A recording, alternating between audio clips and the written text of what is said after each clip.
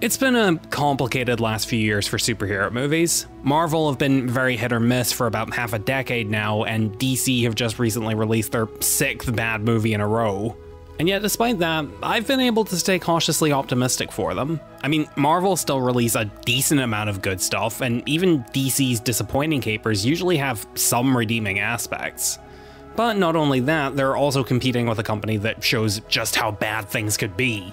Sony's symbiotic, or parasitic relationship with the MCU has resulted in some of the most derivative and incompetent superhero movies ever made, which are embarrassing for the time period they came out in.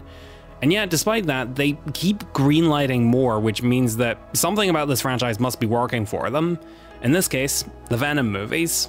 And to be fair, compared to Sony's other recent superhero movies, the first 2 Venom films are also terrible. Spider-Man 3 is the best Venom movie, fight me. I mean, I get why this is the character Sony found some success with. There is slightly more of a creative spark than their other work, and There Be Carnage had its moments, but they're still wildly below the standard set by the other studios they're either competing with or piggybacking off of. So when the release of Venom: The Last Dance was on the horizon, I didn't have particularly high hopes.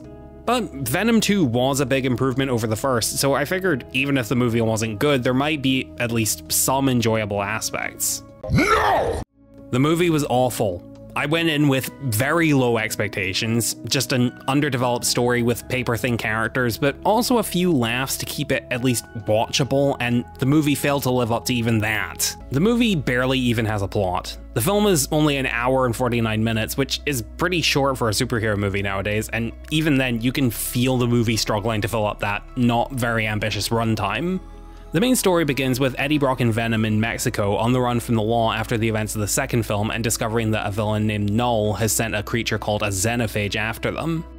And almost nothing Eddie and Venom do throughout most of the movie helps to progress that. For example, the movie opens with a sequence of them killing these bad guys who are running an illegal dogfighting ring.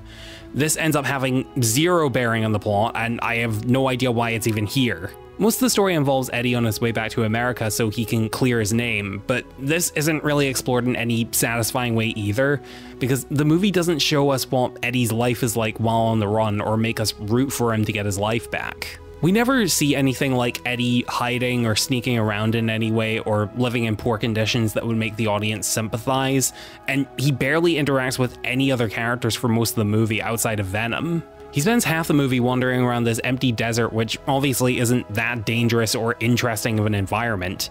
And when he is in public, there isn't much in the way of him finding clever ways to blend in or avoid drawing attention to himself. Even the main threat of the movie that is actively hunting them doesn't pose much of a danger. Okay, so there's this thing that Eddie and Venom apparently have in their bodies or whatever called the Codex, and the xenophage is trying to get them because it will somehow make Knull come back from the something or other that he was sealed away in. Look, I'm only going off what the movie told me. I'm doing my best here. The thing is though, the Codex is only detectable when Venom is fully unleashed, which means that Venom has limited use of his powers for most of the movie, and the creatures coming after them usually has no means of actually tracking them. In other words, both the hero and villain of the story end up being wildly unimpressive for most of the movie. Oh yeah, and while we're on the subject, the villain sucks too. I knew basically nothing about Knull before watching this movie, and after watching, I legitimately do not feel like that's changed. He shows up for 20 seconds at the beginning and 20 seconds at the end. For a main villain, he has a baffling lack of presence in the story.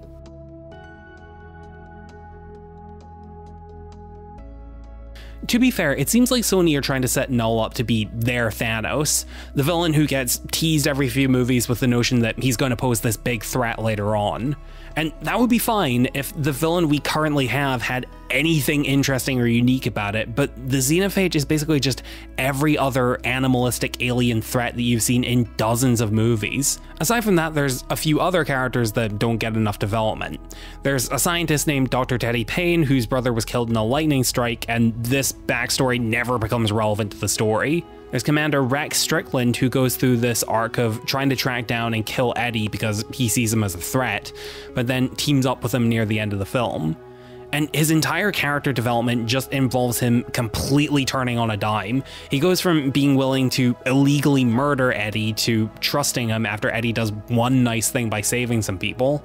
There's a family of hippies that Eddie hitchhikes with, and they basically contribute nothing to the story. They're supposed to have Eddie reflect on the idea of having a family and loved ones, but nothing comes of this. On top of all that, I can't help but feel like Eddie and Venom's banter that this franchise has been coasting on since its inception is starting to lose its novelty. It's just slightly different variations of the same joke over and over. Venom either suggests or does something stupid or dangerous, and then Eddie just seems mildly fed up only for him to reluctantly go along with it anyway. Their interactions don't get much more meaningful than that. In fact, there's a point in the movie where Eddie is reflecting back on his time with Venom, complete with clips from the previous 2 movies. It's meant to be a touching scene, but barely any of those moments that get shown in the flashback appear to be happy memories. It's mostly just scenes of Eddie being terrified of Venom or the 2 of them bickering. This is the worst Venom movie. In fact, even as someone who really didn't like the first 2 movies and didn't expect to like this one, I'm disappointed. It's been a while since watching the previous movies, but I seem to remember the first movie at least having more of a plot and the second movie being an occasionally decent buddy comedy. As for Venom 3 though, this is on the level of Morbius and Madam Web. Yes, I do think it's that bad. And at this point, I'm really struggling to see how Sony's franchise is gonna continue after this. Sony have indicated that Venom 3 is gonna be, well, the last dance for these characters. And considering that Venom was the only hero keeping this series financially viable and retaining a bit of a fan base, what do we have to fall back on now? Kraven the Hunter, the Sinister Six movie that Morbius teased, Hypno Hustler.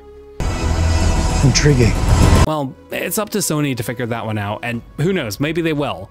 But in the meantime, I'd say just save yourself the trouble and watch No Way Home again. Special shout out to my Patreon supporters Heather Reed and Zelda. Thank you so much for the support.